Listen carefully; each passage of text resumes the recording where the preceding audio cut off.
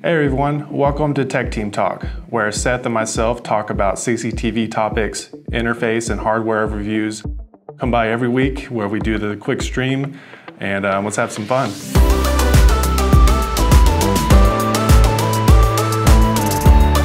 So first off, we're going to be talking about encoding settings. So this is our first CCTV topic that we're bringing up. So as you guys may know, there are quite a few different compressions that these camera systems support. So the most widely known compression is H.264. Generally, that's what everything uses right now, right out of the box. If you want higher compression, you have to manually set it to something higher. That was developed in the early 2000s, so it's kind of a dated technology. They process the feed in 16 by 16 chunks, and they're, like I said, they're the most commonly used, and they have better player support. So whenever you export the footage at the 264 compression, most video players will be right. You're not going to have to look for that proprietary, exactly decoder. Yeah. Yep. After that, we go to H.265. So basically, that compresses H.264 in half. So if you have a file size in 264 that's, say, 100 megabytes, well, if you do it again in 265, it'll compress it in half to roughly 50 megabytes, just for an example. You'll mainly see 265 used in Blu-ray, just for a fun fact. Yeah, and it's starting to become more and more common with camera systems.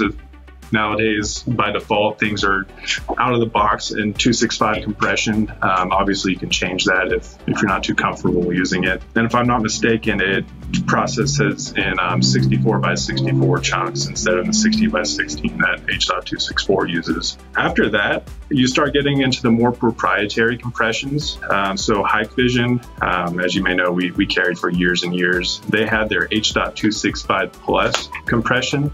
So that even compressed it twice as much after 265. The only downside, though, to 265 Plus was that you lost a lot of the features from the cameras, such as the smart events, for example. But that's really if you need just as much storage as possible. Other than that, UNV has their U-code. U-code is basically like UNV's version of 265 Plus. But they have a couple of different versions of U-code. So they have a basic U-code, and that can actually work through OnVIF. So you can get a little extra compression if you were to use a different manufacturer recorder. Now, if you were to use a UNV camera with a UNV recorder, then you can use what's called advanced U-code, and that just gives you just even more compression on top of that. Let's get into showing you the actual evidence that these compressions do the job. So we have our go-to Hikvision calculator. I use it for everything, our series, UNV, it's a good all-around hard drive calculator. So what Seth is going to do, he's going to throw in just different scenarios with the different compressions, just to show you the differences. Some 2 megapixel camera. Yeah, let's just do like 1080. And the biggest thing you want to look at whenever you're setting these compressions is the actual bit rates themselves. So for example, 264 with a 1080p camera, generally you want 2048 kilobits per second. Then when you go up to 265, you want to cut that in half. So it's 1024 kilobits per second. Then if you go even higher than that with 265 Plus, you can go to 512 kilobits per second. But I usually wouldn't go lower than 1024, especially if you want to avoid image degradation. So comparatively, you went from about 7 days at H.264 compression, or was somewhere around there, to about 22 days. And that's actually even at a way higher resolution. It bumped up the resolution. Right. Yeah, if you on that calculator, if you switch the compressions, it just defaults back to the 12 megapixel. But comparatively, like I said, you're looking from H.264. Yeah, that's good to show. Let's not go back to that. Either way you get there, you're looking at about 50% better compression comparatively between the H.264 and the H.265. So, take what you have, improve that by about 50%, And you're going to be looking at what you're going to be expecting with H.265. And a lot of these systems out of the box, they'll set the bit rates just way too high for no reason whatsoever. And generally, whenever we log into a brand new system or a brand new install, that's one of the first things we do is that we'll go through the bit rates and the compressions, set them to recommended settings that we've figured out over the years of just working with the cameras. And we have a couple of images that show that. So Seth will get that pulled up. So we have a bunch of different recommended bit rates for specified resolutions. So like I said, 1080p, generally with 264 compression, you'll do 2048 kilobits per second. 4 megapixel, it's 4096. 96, yeah. And then 8 megapixel is 8192. And generally, 12 megapixel, we don't touch that very often, but what, that's 16, or is it 10? Yeah. Okay, just 12 megabits per second for a 12 megapixel camera. So generally, you'll do 1 megabit per megapixel per se. And the nice thing about like H.265 over H.264 is in those kind of weaker networks, where they don't have as much data, there's not as much upload speed. Mm-hmm. You can actually use that greater compression to lower the bit rate and then have a better chance of streaming those cameras or actually getting remote access to those cameras. Yeah, it just helps with the overall bandwidth usage, and it definitely helps out with those slower internet speeds out in the country anyway. All right, and one other topic point we had on this was CBR versus VBR. So CBR is constant bit rate, so that means the camera is constantly sending that amount of data to the NVR to store on the hard drive, and then VBR means variable bit rate. So that means if the camera is looking at an area that doesn't have too much activity, then it won't send as much data to the NVR compared to when there is a bunch of activity in front of the camera, then it'll send the proper amount of bit rate to the NVR so you get a solid image for what's important. All right, so yeah, we'll move on to the next topic. So this is going to be a hardware overview. This will be over one of our newer products that we're bringing in from IP Camp Power. It's a PoE spot monitor. So it's actually a super unique product that I don't really think of anyone else designing a product like this on the market. It's a monitor that is PoE-Powered. And the awesome thing about that is that, you just have to run a cat line to the monitor to power it. And then on top of that, it has a built-in 8-channel decoder. So what that means is you can add 8 cameras to it without needing any additional hardware. Say, for example, like an extra NVR to plug into it. It already has that built in. So all you have to do for power and data communication, just connect that one CAT cable to it.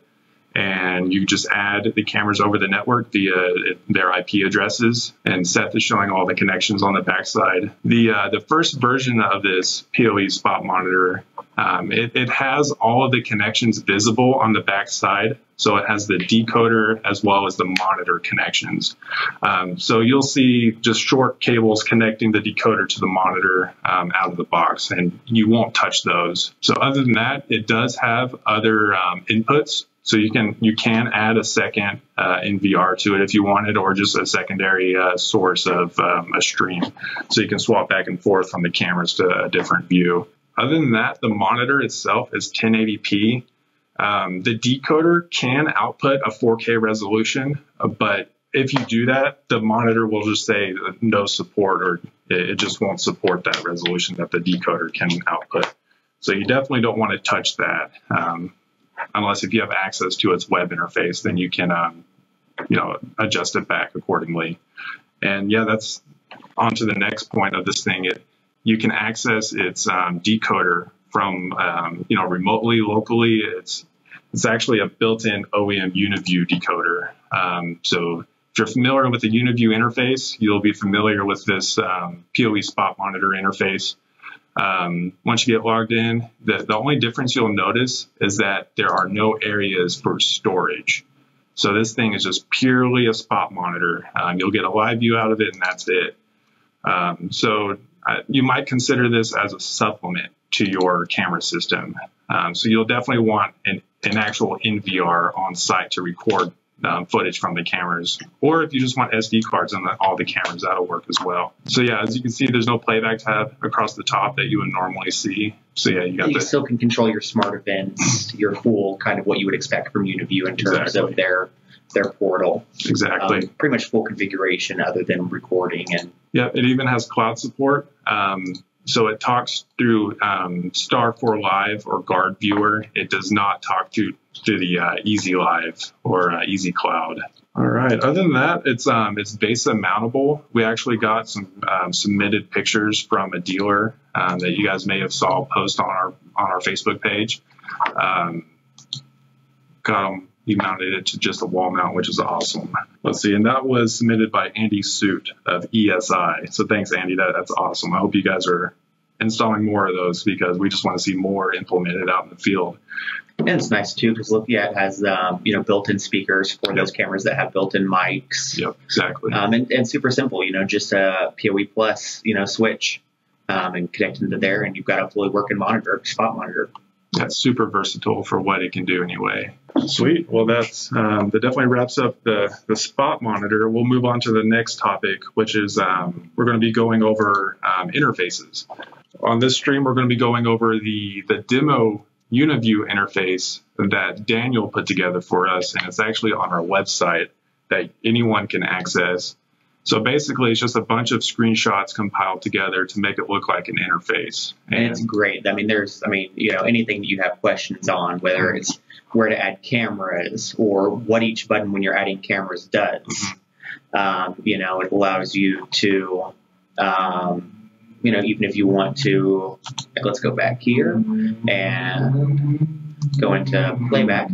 You can go into your playback and see how that kind of functions in terms of, clipping events, all that kind of cool stuff. So it's really just a great tool to have, if you're not quite familiar with the UniView interface, because it shows you, like all those different options that you just maybe don't use every, install or you're just not, familiar with. It's a good way to get yourself more familiar with that. And like I said, we've got most everything in there that you would expect to see on a UniView monitor. So, if you need to know where to format hard drives, if you need to know where to, enable Easy View, if you're not quite sure where that's at, this is just a great tool.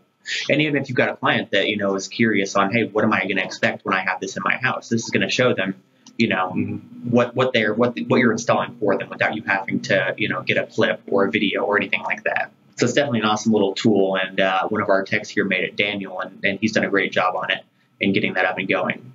Absolutely. It's been a great point of reference. I think I use it almost daily just because it's just easier to use compared to walking over to an actual NVR that's hooked up and hope that it's, connected to the monitor properly. And, it's just easier to do it from here. We can just sit at our desk, access it, and not have any worries. We don't have to get out of breath running over to the NVR while on the phone call with the customer. So it's definitely been very useful. And not only that, it just shows you where you can do troubleshooting as well.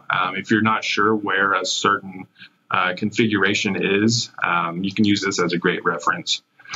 So one thing that a lot of people have been coming across with these UniView cameras is the fluorescent lighting actually affects them pretty badly, out of the box anyway. So that'll move on to our next topic, which it's going to be our tips and tricks topic. And so this time around, just like I mentioned, we're going to show you guys how to get rid of those scrolling lines due to fluorescent lights on the camera. So we got one here pulled up. And as you can see, and this is like Kyle said, this is a very common thing that we see almost daily, especially, like I said, in those fluorescent light settings, are these scrolling lines. Super easy to fix. Today we're going to show you doing it through the camera versus doing it through an NVR, which it can be done from an NVR as well. But what you'll do is you'll log into the camera, and you're going to go into Setup. Once you're in Setup, you'll go to Image, and there's going to be this option here called Exposure. And you'll probably see it on something like Indoor 50 Hertz or something. Today it's just we set it this way to show you what was going on. But you're looking for this exposure mode under exposure. And what you want to do is you want to either select 50 or 60 hertz. I think 60 hertz is American standard for fluorescent lighting. So you're just going to make that change. And the horizontal bars are going to, pretty much just go away at that point. nothing too crazy about it. You know, sometimes I do have to change it between like to custom and set it there, but those are, you know, specific situations. But generally, switching it to indoor 60 hertz is going to get rid of those lines for you. And super easy to fix. And like I said, you can also do it through a NVR, and this will be a good place to show kind of that web UI, because if you go on like a UNV NVR and want to fix this, you would go into camera, image, and then you have your exposure settings right here. The same kind of exposure settings where you would change it from, you know, whatever it's on 50 hertz, custom, manual, and you change it to 60 hertz. Definitely, and that's been a huge breath of fresh air, switching over to UniView, being able to access these types of configurations from the NVR compared to Hikvision, where you could only really do some basic image settings like you know, contrast and brightness and sharpness. So that's been definitely an added plus with UniView, and we're definitely taking advantage of it as much as we can. Thanks for watching Tech Team Talk. We come by every week. Check out the links below. All of our social media is listed. Feel free to give us a shout. You shoot us an email. Check out our chats on our websites. We're happy to answer your questions anytime we're open. We'll catch you next time.